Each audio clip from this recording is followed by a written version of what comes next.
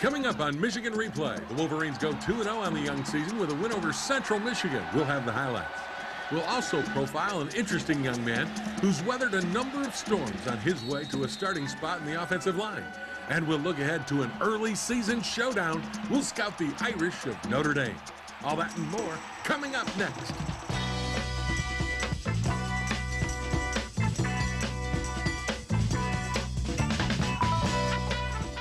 Michigan Replay with Lloyd Carr is brought to you in part by Absopure Water, delivering quality bottled water since 1908.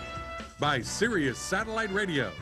By the University of Michigan Alumni Association, uniting the leaders and best. www.umalumni.com. By State Farm, providing insurance and financial services. And by Pontiac, official performance machines of Michigan and the NCAA.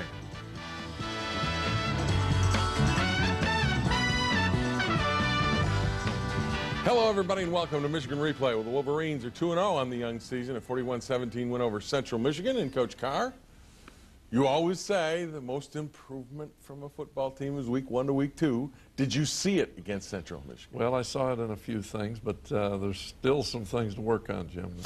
I thought you talked last week about the pass protection's got to be better. And Central's got a good front seven. They really do. And I thought pass pro was improved. Well, I think with the exception of one new pass rush done, and as an old offensive lineman, you know you get something different every week. Central had a very good scheme. Yeah, well, you told me after the game they ran a grand twist. That's where they run that defensive end all the way around the other tackle, and that's tough to pick up with that end Bazine. He's a good player. Bazine is an outstanding football player. I think he's got a great future in the game, and Central played very, very hard, very physical game.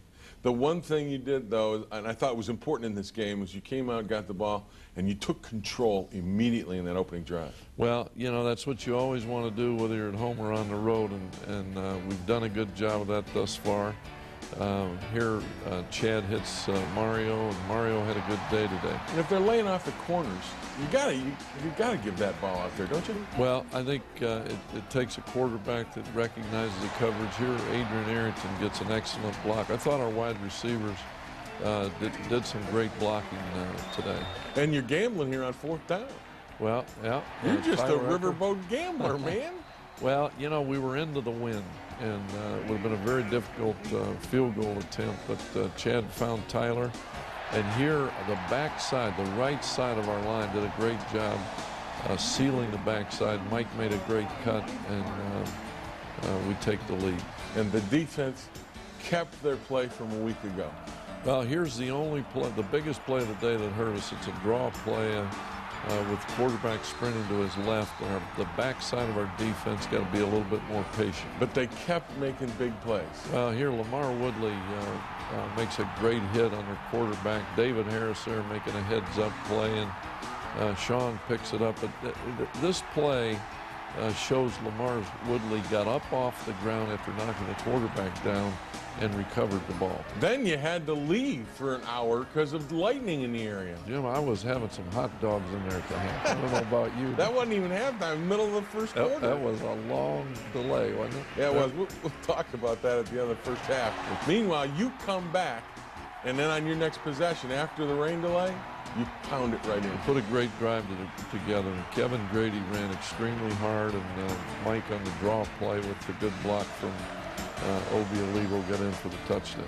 Here's the defense creating a turnover again. Alan Branch causes the fumble. Woodley gets on it. Well, Alan is a very, very athletic guy, and it's the second fumble he's calling 2 weeks from behind. And again, if the corners are going to lay off, you just got to get it to the Manninghams and Preston. Well, Central Michigan is much like Vanderbilt, the standpoint they were going to prevent big plays, and that means you have to execute by throwing the ball underneath. Here again, Kevin, I think, is really starting to feel more comfortable in this offense, and he's a powerful guy. And this is showing him how comfortable he is. Well, nice read, downhill, body lean, the whole thing. Well, the left side of the line, and Mike Massey is a guy that gets better every day and had a good block.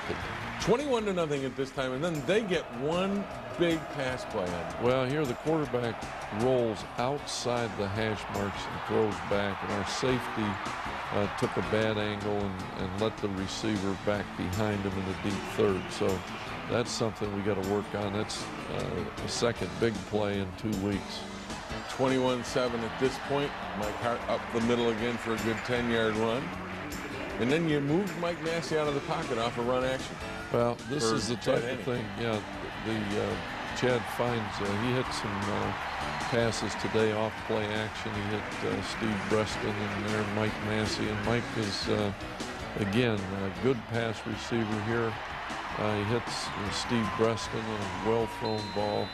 And when you get all those linebackers up in there to defend the run, it opens some things up in the passing game. How about that hit? Your freshman back, Brandon Miner, still holds on to the ball. I thought that was big. Well, you know, he learned from that play because later in the game you'll see that he gets his pads down a little bit lower.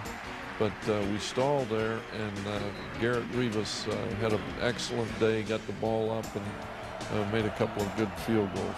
24-7 at that point. On a 4th and 2 just before half, they get out there on a quarterback draw. Well, we were blitzing there, and we ran right by the quarterback. That's a play that you've got to have patience on.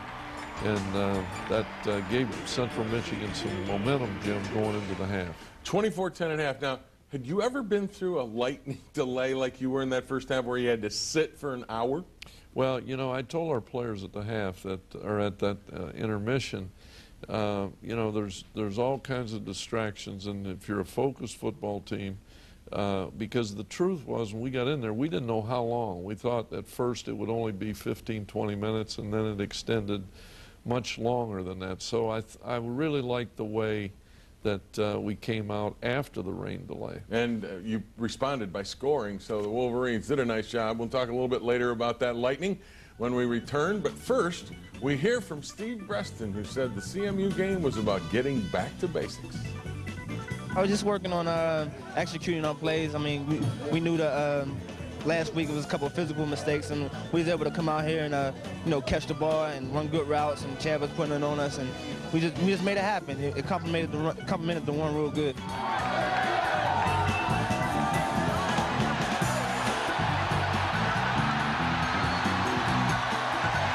Inside the locker room. We knew that coming in that they were going to be a lot better, you know, than the previous team we played. They brought different fronts, different stunts, and you know, they had a solid front line. So we knew that we had to pick that up. Coming out of the second half of the game on Saturday, Michigan had a 24-10 lead over Central Michigan, but it was almost like your second halftime. Did you find that weird that you were saying the same things basically a half hour later? I never repeat myself, Jim, but you know that. No, and I've wait a minute now. We've done this show a while. You've done enough repeating that I could almost do a show by memory. Yeah, well, I can promise you the players were tired of listening to me, so they were excited to get back out there. Did you break out into individual units at the halftime and just kind of confirm what you wanted to do from your first half? Well, we did. I can tell you this. I talked to Mike DeBoard on the phone, because our coaches couldn't come down from the press box, although Steve Zabel finally did come down to talk to our players. But, you know, it was a different Did you get deal. him on the cell phone? Yeah. Yes, I did. It's amazing but one of the technology, problems huh? at first, I got him on a university Okay. phone, but all the cell phones, somebody was telling me that when the rain delay came, that 50,000 fans got on their cell phones. Oh, yeah. So the service was blocked. I didn't even think of that. Yeah. Oh. Let's go to see the second half highlights. The Wolverines, of course, leading 24-10. The one bugaboo you talked about after the game was your kick coverage. You just didn't like it. No, I didn't. And they took the ball from the short side of the field, brought it back to the wide side, and we overcommitted into the sideline. We got it straightened around in the latter part of the second half, but we've got some real work to do in our kickoff team. There's Lamar Woodley again, chasing down their quarterback on a 4th down play.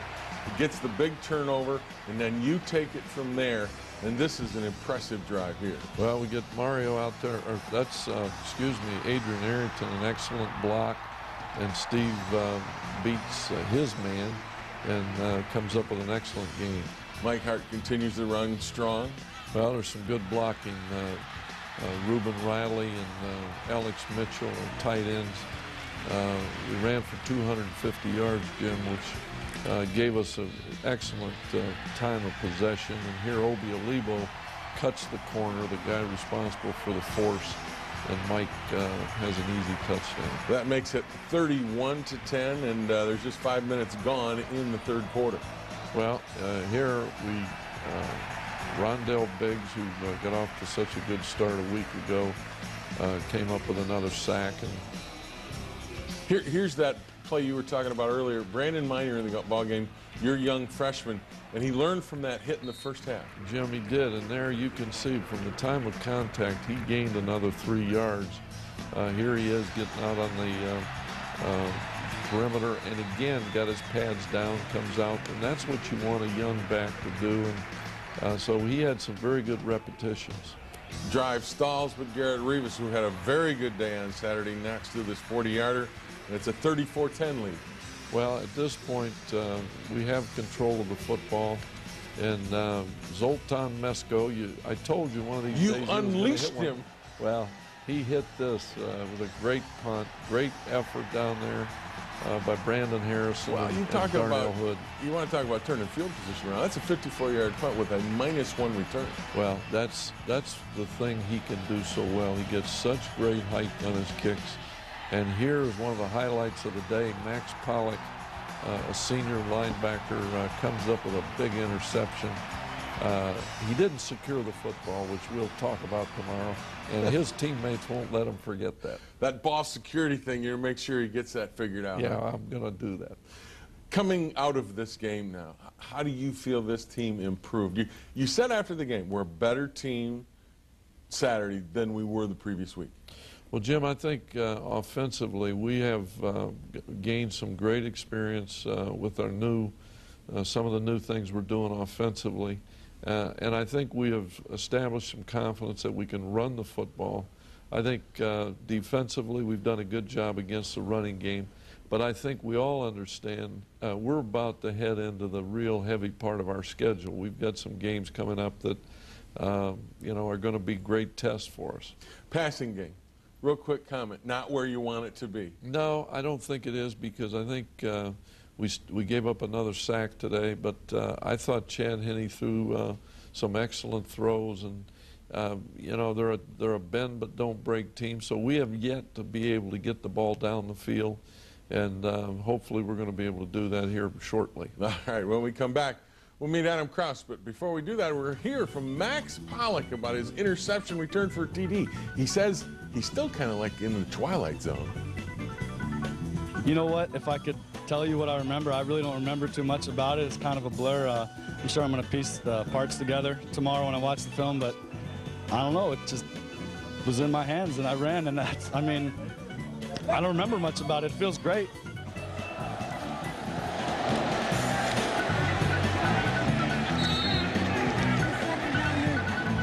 Anywhere that I can help the team win is where I want to be. So that means right tackle or left tackle or center or guards. I mean, I'll play anywhere. During his journey, he's had to overcome injury and natural disasters. You see, Adam is from New Orleans, and just a year ago, he had to watch from afar as his family was displaced from their home by Hurricane Katrina. There's definitely lingering effects. New Orleans is not close to being back to what it once was, and I mean, our house, we haven't moved back in our house yet, so we're still rebuilding there. So there's still a lot that needs to be done. I mean, as far as the economy and everything, it's not close to what it was, so it's gonna be like that for a while too. It's not anything that's just gonna happen overnight and be done with in a year. So. Adam is also a young man of faith, and last spring he made a trip he always wanted to make. He traveled to Israel, the home of his faith. The trip was well before the recent violence there, but nonetheless, the experience was profound. Well, I expected not to feel so safe. Expected it to be a little scary, but I got there and I felt as safe as I do here. And just seeing all this historical sites, and I mean, all this history was an amazing thing. Now in his senior season as a Wolverine, his focus is on football. And as an offensive lineman, he is determined to make the running game better. We're aggravated. I mean, we want to get out there and we want we want to be able to run the ball. You know, hopefully this year that we'll be able to go out there and do that. That's our main goal. You know, I just want to run the ball and you know, hush some of the critics.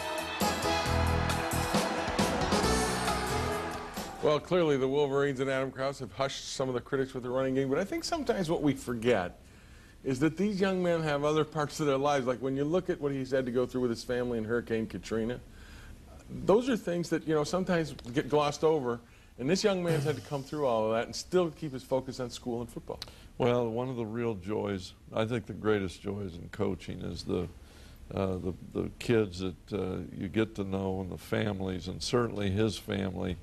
What they've been through, and his father's fighting a battle with cancer, and his sister was in school here first semester a year ago. She's a student at Tulane, but you get some small feeling about how devastating Katrina was when you know what the Krause family went through. Well, it's good to see them grow up, and we've always said at Michigan Replay, it's fun to see these kids from freshmen to seniors. Well, Adam Krause in his opening statement there talked about whatever he could do for the team, and he is an ultimate team guy. All right, when we come back, we will look ahead to those Irish from Notre Dame. But first we hear from Chad Henne. He says he remembers Notre Dame's past.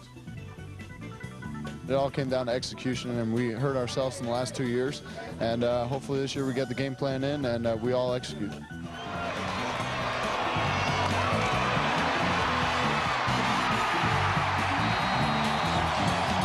Alro Steel take you inside the locker room. It's all business from now on. We can't make any more mistakes. We have to have A+ effort. We have to be on the top of our game. No missed assignments, no nothing. We have to be perfect to be all these the rest of our schedule, because the rest of our schedule is tough. Well, earlier in the show, you heard Coach Carr say you're entering the meat of your schedule. I would say the filet mignon is coming up this weekend with the Irish. Well, they've certainly been an impressive football team. In the opener, I thought they did a great job in Atlanta in a tough environment, an opening game, and of course they had a great day against Penn State. And the thing about Notre Dame is that, you know, with a confident team of Charlie Weis and a great young quarterback, not young anymore, but this guy seems like he's been there for 100 years, but he's Brady Quinn's all that's advertised. Well, he played against us as a true freshman and certainly developed. Charlie's done a great job with him, and he's got a great cast around him, great receivers. Darius Walker, I think, is one of the finest football players in this country, a guy that's a great pass protector, great running back, and a great receiver. And Samardzija is a huge asset. Well, he's an All-American. He's a guy that runs great routes. He's a great deep threat and a target that can go up and make a play even when he's covered. And defensively, they're still strong. They've got a lot of guys that can get after you. Victor Abiamiri, Maurice Crum, and of course their safety, Mr. Everything, the boxer, Tom Zbikowski. Well, I'm very impressed. They've moved Crum into the middle of the defense, one of the fastest linebackers, I think, in the nation. Of course, Zbikowski, Jim, is an outstanding punt returner as well as being a hard-hitting safety, a guy that he likes to mix it up. The one thing about Notre Dame, and we talked about it as the Notre Dame-Penn State game was going on, you said their time of possession, the first half against Penn State, was way out of whack for them, and you can't allow that. Well, if you're going to give Notre Dame the ball 18 minutes out of 30 in the first half, your defense is going to be worn out. I mean, we've got to be able to do some things offensively and put some points on the board. You know Notre Dame is going to score some points, but we cannot. We've got to do some things offensively. And I think, you know, Notre Dame gets this reputation with Charlie Weis, the offensive genius, quote unquote, and yet I think the strength of their team, what holds them in games, is their defense. I think their defense maybe gets a short shrift. Well, I think, you know, we all know they've got outstanding athletes, and they're very quick. I think they're much quicker than they were a year ago defensively. But offensively, they've got so many weapons. And, of course, Quinn is a guy that can make all the throws. And Jim, they have a great screen game. And of course, Darius Walker is a great football player. So, and their offensive line is veteran with one exception, Sam Young, a young tackle, freshman tackle starting in there. But it's a veteran team. As you go into this game, what's your focus for Michigan? Well, our focus is to be balanced offensively. I think they're going to make it hard to run the football because that's what we've done best so far. But we're going to have to be able to protect and throw the football. And we got to keep from giving up any big plays. You can't give them easy touchdowns. They're going to earn enough as it is. And don't you dare turn it over. Don't turn the football over. There you go. It's Michigan Notre Dame. It's next week. Be here for it all right here on Michigan Replay.